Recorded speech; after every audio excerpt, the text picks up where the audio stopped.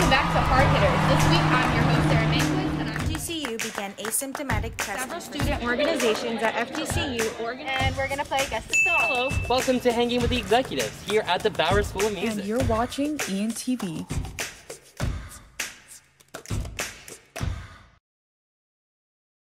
Hi guys, and welcome back to another amazing season of Hard Hitters. I am so excited to be back. NFL season has officially kicked off, and without further ado, I'm your host, Sarah Mankowitz, and I'm joined with Lynch and Asselin. So we've had week 1 for NFL, and we've already had some pretty exciting games. We've had the Saints versus the Packers game, which the Packers did not do too great. Aaron Rodgers looked very, very disappointed, but I would too if I just lost the first game of the season 38-3. The defense just could not stop the Saints whatsoever, and the offense couldn't stay on the field long enough to give the defense a chance to rest. It was a really rough performance.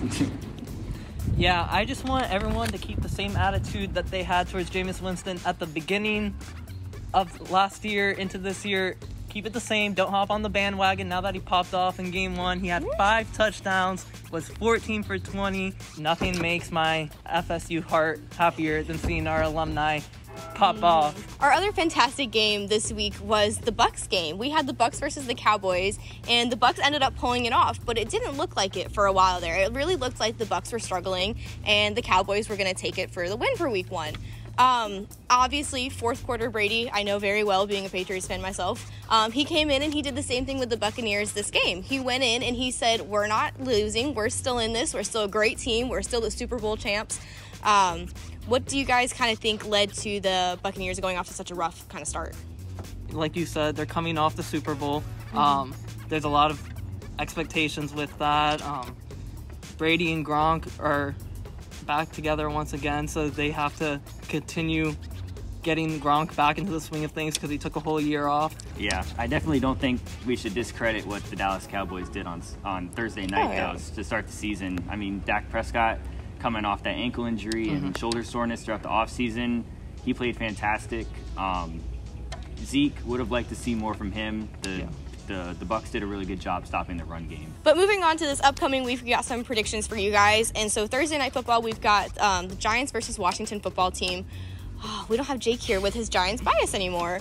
So without that, I think that Washington is going to have the edge over the Giants. I watched kind of like their preseason games and their trainings, and they looked pretty good this year. Jake, if you're watching, I'm sorry, but once again, going against your Giants. The key thing to watch, though, is the whole quarterback situation with Washington. Ryan Fitzpatrick had that hip injury. No one really knows how severe it is as of right now.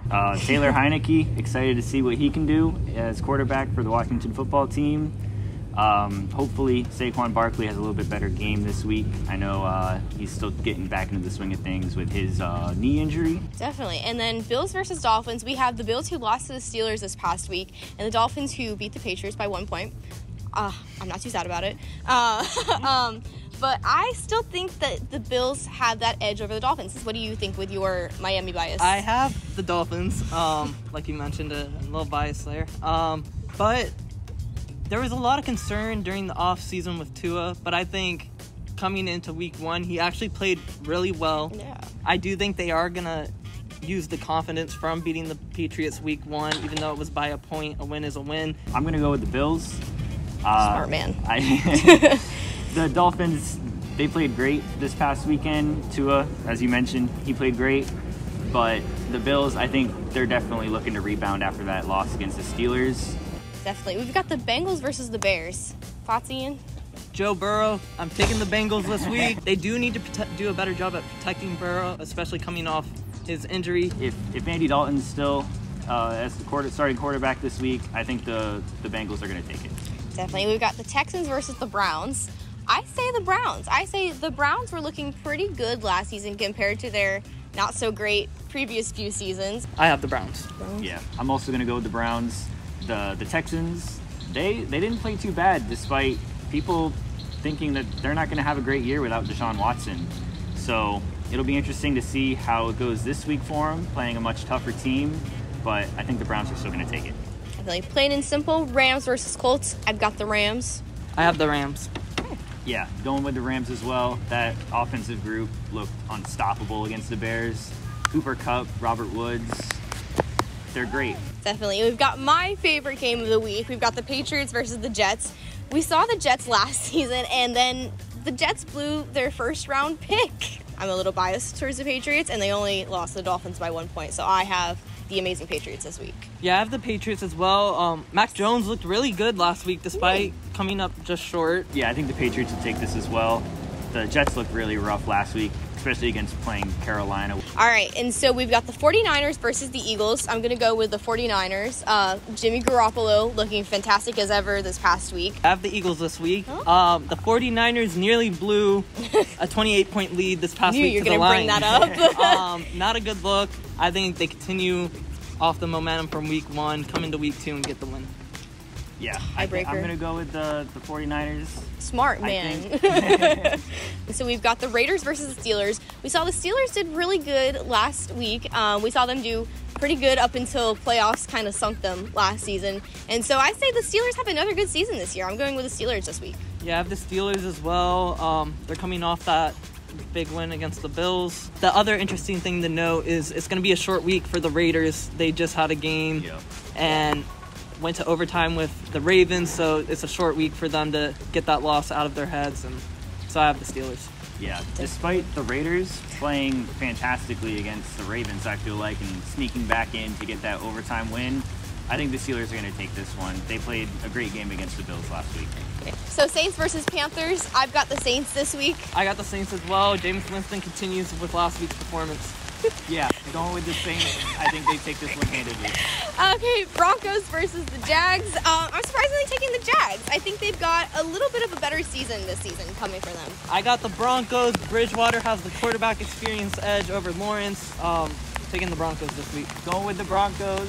The Jaguars, I didn't see anything too impressive from them this past week. Who do you have, Vikings versus Cardinals? I'm going with the Cardinals. They played fantastic this past week. Kyler Murray is showing why he was the number 1 overall pick a couple years ago. I have the Cardinals as well. They had 6 sacks last week. I think the defense keeps it up this week. Sweet. And then we've got the Falcons versus the Buccaneers. I've got the Buccaneers. We saw that they're coming off their Super Bowl win. We saw them perform fantastic in the fourth quarter and take that win from the Cowboys last week. I'm going with the Bucs. Yeah, I'm going with the Bucs as well. They played extremely well last week, so I think Brady's going to have another great season. Yeah, I don't think Brady will need to come back from 28-3 this time to beat Matt Ryan. The Bucs got it. Definitely. We got the Cowboys versus the Chargers. We saw, obviously, the Cowboys still played a pretty good game, so I'm going to go with the Cowboys on this one. I'm going to go with the Chargers on this one. I think they rebound good from their Week 1 performance, and Justin Herbert, he's proven that he's a good quarterback. Yeah, I have the Chargers as well. Same reason. Justin Herbert looked great. I think he's going to continue to have a great second season, so I got the Chargers. Definitely. We've got the Titans versus the Seahawks. I've got the Seahawks for this one. Yeah, I got the Seahawks as well. Russell Wilson proved once again with his 4 touchdown passes and an incredible completion rating why he is a former MVP. So, yep, I'm going to go with the Seahawks as well. That Titan defense did not hold up well against the Cardinals. The Chiefs versus the Ravens. I've got the Chiefs. I still think Patrick Mahomes is looking fantastic as ever, and so Chiefs for me. Yeah, I got the Chiefs as well. It's a short week for the Ravens. They don't have a lot of time to get over that loss from a couple days ago, so I got the Chiefs. All right, last but not least, we've got Monday Night Football. We've got the Lions versus the Packers. We saw the Packers didn't do so hot, but what do you guys think about this game? Go, Pack, go. Pack all the way.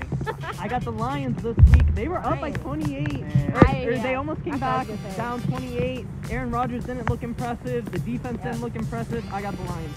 I agree. Lions all the way. We'll see how it goes. Yeah. Thank you guys so much for watching Hard Hitters. I hope you guys enjoyed us making it through this episode in the rain. We did this rain or shine for you guys. So please tune in next week to see our predictions and game recaps.